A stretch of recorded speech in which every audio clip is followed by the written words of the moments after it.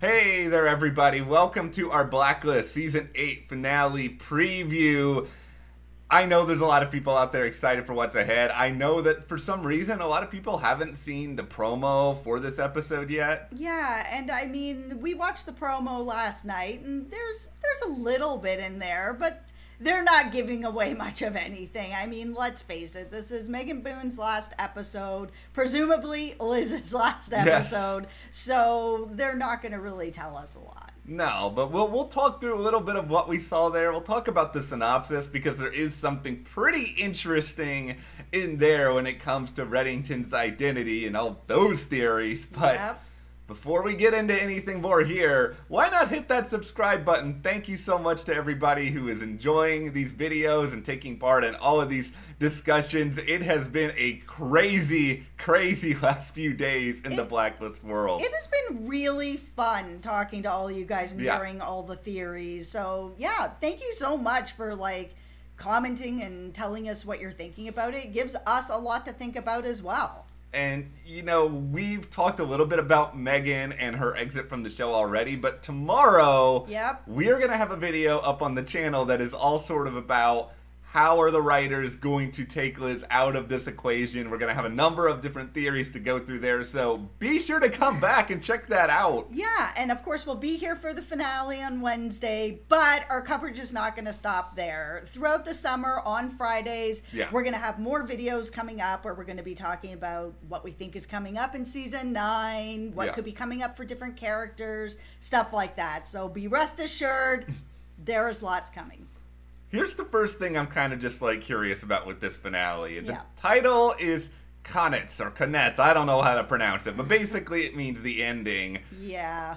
Townsend, it seemed as though he might be going up in flames at the end of this past episode. We never had a Townsend episode. No, we didn't. And I said a couple weeks ago that I was hoping that Townsend was going to fold into the next season. He's a really interesting villain. And if they do decide to kill off Liz, that's going to funnel Reddington in a very different direction going into Season 9. He has spent 30 years protecting her, working to make sure she's okay, the secret, everything. If she dies, there's going to be a battle going on next season with Townsend. If he just blows up in smoke in the bunker, I mean, that's not satisfying.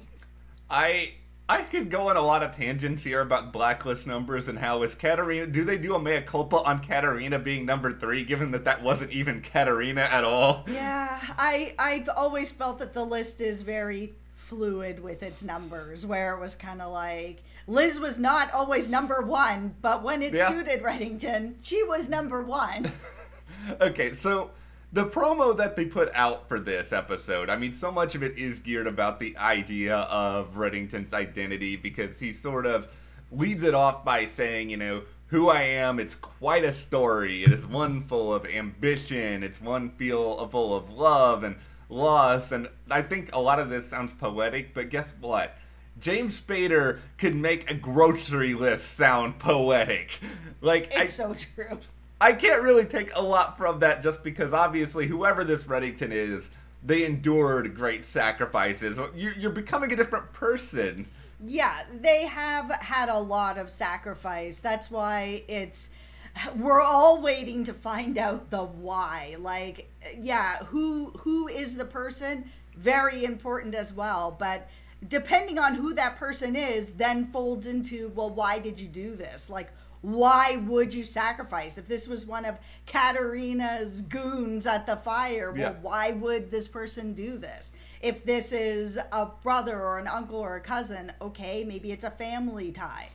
The word that really sticks in my head here is ambition, because I'm not saying this is full, Walter White Breaking Bad's final season, where he's I did it for me and I did it because I liked it, but ambition suggests to me that whoever this Reddington is, even if he is this sin eater, even if he's carrying a lot of weight and burdens of other people, I think he takes at least some joy and pleasure in running a criminal empire and having all these associates and money. I think it's something that they appreciate on some level. Yeah, I think so too. I think that he really does enjoy being a criminal. He's good at it. He likes it. That part of this 30-year project is something that he has really just naturally become part of.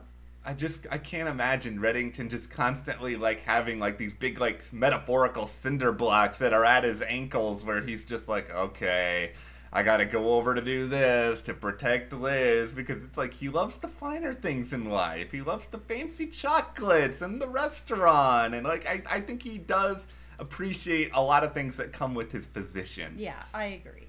Okay, we'll get into the synopsis here, because this is where I've got at least one theory as to what's going on. Okay, so this is the synopsis. I'm going to read it off. I've got it up on the screen for you guys, so it's correct and I don't mess it up. Okay, here we go. Reddington makes a disturbing request to Liz in exchange for the truth about his identity. So he's going to ask for something to get, and then he will give.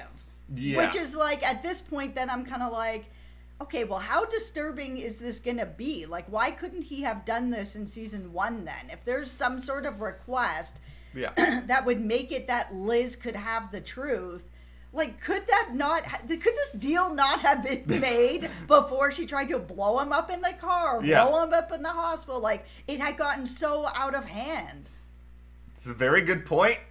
I don't know the answer. I think it must be whatever this request is. Reddington must not have felt comfortable doing it until this point, when he doesn't feel like he has anything to lose anymore. Like he said, his whole reason for not telling her was to keep her safe, and now there was no point in not telling her anymore. But the word disturbing really does kind of like send up a warning sign in my head. Yeah, okay, so I do not buy into the idea that they are going to recast Liz. I don't. Yeah. I do not think that that's happening. Part of it is because I don't want to see it happen. I think it's just too, like, 0 out of 10 on this. However, the word disturbing request then starts to make me feel like, okay, they're not going to recast her and bring in a different Liz that looks different, but I wonder if the disturbing request is you do need to change what you look like so that you can not be hunted down anymore.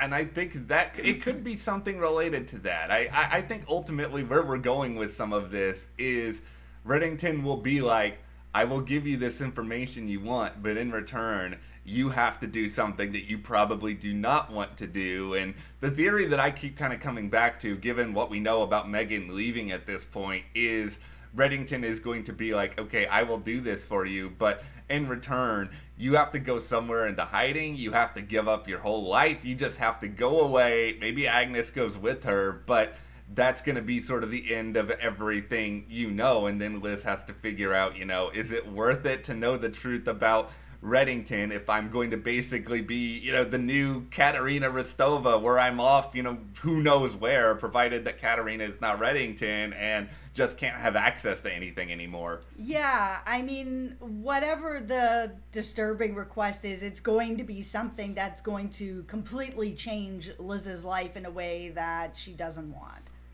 What if the disturbing request is, Liz, I need you. Listen, Where are you going with this? I need you to just say terrible things about all these people I don't like. I need you to run my restaurant. Like, what if it's really just what is she running a Yelp review? Like, what if it's just something really weird? I'm just kidding. No, but this is a joke. Yeah, it's just ultimately, it's going to be an ending that I think will be polarizing. There's no way at this point that you're going to make everybody happy. It's like with Reddington's identity. Like, if it's somebody who we haven't known on the show all this time, there will be a lot of people who are understandably very mad about that. Yes, like, there's been a lot of smoke around the idea that maybe this Reddington is a brother or an uncle or a cousin or something, and it's like, okay, cool. If that's where we're going with this, how come there hasn't been really any mention of this whole time? It's not really fun to be part of a mystery where there's not enough clues for the audience to figure it out. You have to give them something. You can't give nothing and then be like, haha, we got you. And it's like, well, you didn't, because you didn't give us enough to try to figure it out ourselves and figure it out or not figure it out. You just told us nothing. Here's what I want. I want to have an epic sort of bait and switch here. It's sort of like when you see a magic act, like a really good magic act, and they're sort of like, focus in, and then while you're focusing in, they're like somewhere over here being like, and then they reveal it, and it's like big and surprising. I think they're intentionally trying to make people believe that Reddington is Katarina right now. There's a lot of clues, there's a lot of evidence of it, but I think while we're doing that, they're devising the real truth here, and it could be an awesome reveal, but there better darn be some sort of explanation for it and some sort of clues that none of us have just been catching over the years. I will say this, is that while I was watching that fire scene, I said this last night too, I am pretty sure I saw James Spader on the floor in that scene. There was a guy who had sort of the same build, the same back of his head, the same hairline, very quickly, and they didn't show his face, but I was just like, oh, okay, so, you know, Reddington was there. He's right there. And I was waiting for them to show his face, and they never did. And I was kind of like, oh, okay, like, am I way off then? But then they showed him again, and I was just like, I feel like it's him. Okay, this is what I would be thrilled about. But he should be younger back then, but because they don't show his face and only the back of his head and his build, it feels like it's very much him. Maybe Reddington just balded early, you know? There's people out there who have that sort of issue, and you know what? Maybe he's just proud in his baldness. Here's also what I want with this. Let's say this is correct, and that balding man in the fire was our Reddington, James Spader. What if there's been like little clues in a lot of these past episodes where there's just like some dude in the distance of various scenes we haven't seen, and they like go back and sort of be like, oh, you weren't looking right here or right here. Yeah, because in general, people do not pay attention to who are the extras in scenes. Yeah. And if an extra is doing a good job, that's the point, right? Yeah. You're not supposed to be paying attention to them. If extra is being too extra in the scene and you notice them, then they're taking away from the whole feel of the scene. Yeah, and so I feel like we're going to get an explanation. I think we're going to learn who Reddington is in this upcoming episode, and I've never been confident until this very moment. No, I feel like it's just going to come out. He's going to tell her. Yeah, I think he's going to tell her. We'll see an end to whatever Liz's story is for now. Who knows if she comes back at some point down the road, but yeah, we have the other video that will be coming up, so, you know, you can get into that with us and all of our theories of how we think that Liz is going to exit the show, or Megan is going to exit the show, or if Liz is exiting the show at all, because there's that theory out there too, so we'll see. The last thing I just want from this finale, I want some sort of suggestion as to what season 9 is going to look like. Yes, it doesn't please. have to be, you know, they don't have to lay everything out for us, but just say, you know, maybe Reddington and the task force are coming together for some reason or whatever. Just justify why you're doing this. Yes, and that's the thing too, is like, are we going into this finale with no task force? I mean, it's hard to know, because we are wrapping up the central story of this show, and this show isn't really about them working with the task force. It's about Reddington and Liz and the relationship between them and the mystery between them. So are we going to see anybody in the task force? Is Liz going to leave or die or whatever's going to happen to her, and she's not going to see anybody? Wrestler, not Harold, not anybody she has these relationships with? Please give us another scene with, like, Liz and Wrestler and Liz and Cooper. It's like these relationships, we've invested so long in them. Yes. Just give us a proper goodbye. Is that so much to ask for? Yes, or with Aram as well. I mean, he was so, the last time we saw them together, he was so disappointed with her. I mean, does it all have to end so badly? What if it ends with Liz being like, I'm sorry, Aram, I'm alive. Here's a croissant. And they eat a croissant together and they're happy. That'd be cute. This is the ending in my head. Okay, well, anyway, we'll turn this over to you guys for some thoughts, some theories. Where do you think we're going? How are they going to set the stage for season 9? There's so many different things to think about. Yeah, there is. But remember, we are going to be here past the finale all summer, bringing you into the next season. So hit that subscribe button and stick with us.